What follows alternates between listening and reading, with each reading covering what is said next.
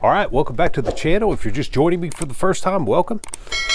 Today I got the M1 Garand out at the range. Pretty nice day today compared to the last couple of trips I've made. It's been really cruddy days. The rain was pouring down. It started to get cold. One of them was in the fall, I think, and then again in the winter. It was just cold and rainy and miserable days. Today's temperature's right in the 50s. It's a perfect day for shooting. Got a little bit of wind. You can see on the 25-yard marker there, the wind flag's blowing around a little bit, but I'm shooting at 100. I got a target out there at 100 yards. It's not gonna, wind's not gonna affect too much what I'm doing here. So last year I did a video on CMP ammo in 2021, the price I paid, shipping and all that. Today that is what I'm gonna be shooting. If you're a Garand owner, you know our dad's generation, before that the M2 ball ammo just flowed like milk and honey, and it grew on trees, it seemed like, but it's not that way anymore. If you order M2 ball ammo from the CMP, the same source that you would order a Garand, unless you bought it off of an individual. If you bought it and had it put in your name, you would buy it from the CMP. Same for this ammo. This is the ball round that they offer now. It's 30-06 Springfield, 150 grain. It's pretty standard stuff. 50 rounds each. Oddly enough, they ship it pointed up. I don't know why. Probably to save money on this styrofoam or something. Maybe one of you all out there have a comment. Maybe this styrofoam tray doubles for 45 or whatever round would be the case, would be the same diameter as the 30-06. But anyway, it's actually put on Hornady brass. Now I don't know if Creedmoor and Hornady are in cahoots with each other for this contract with the CMP or what, but that's what it is. And so 150 grain bullet over however much powder, I don't know. Somebody out there can probably correct me on that. I'm not an expert. I don't even reload myself. That's why I bought this stuff. Let's put a few rounds down range and see how accurate this stuff actually is.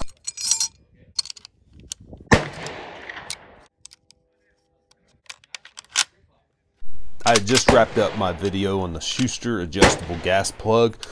So for these lighter loads, I had to make some adjustments so that the rifle would cycle the rounds properly. The adjustable gas plug accounts for the additional pressure that commercial 30-06 ammo places on the internals of the Garand. It allows excess gas to escape when firing commercial ammo, so I had to retighten it to allow the rifle to shoot the lighter ball rounds. I'm firing in volleys of 3 rounds, even though I'm not zeroing, just to give some control and consistency so I don't go blasting away at the target.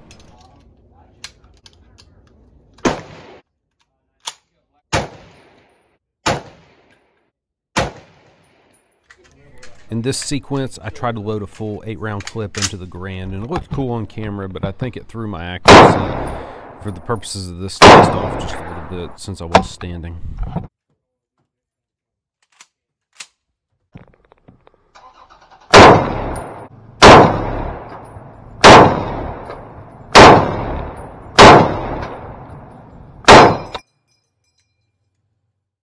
If I ever do come across some authentic M2 ball ammo, I certainly will do an accuracy comparison. I would not trust ammo found at a gun show. It would really have to be a trusted individual that I would get this ammo from. If you've ever checked out the channel Kentucky Ballistics, you'd know that he shot 50 cal ammo in his 50 BMG, and it actually blew up on him. So you have to be really careful about your sources and types that you use.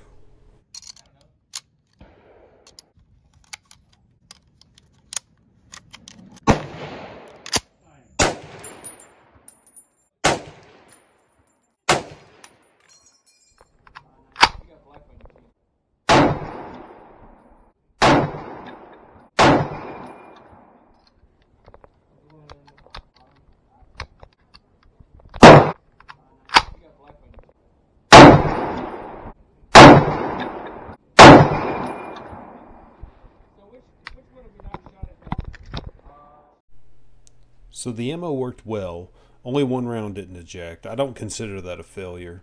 I have a lot of experience in military weapons, and that's going to happen sometimes. Recoil isn't bad comparing it to commercial hunting 30-06 ammo, which packs a greater punch. All the rounds generally fell in the kill zone at 100 yards, even though it was a little off to the right here. I only shoot my Garand a couple of times a year, so for the next CMP M2 ball ammo video, I will work on the zero and side adjustment. Thanks for watching, thanks for coming by, and I'll see you in the next one.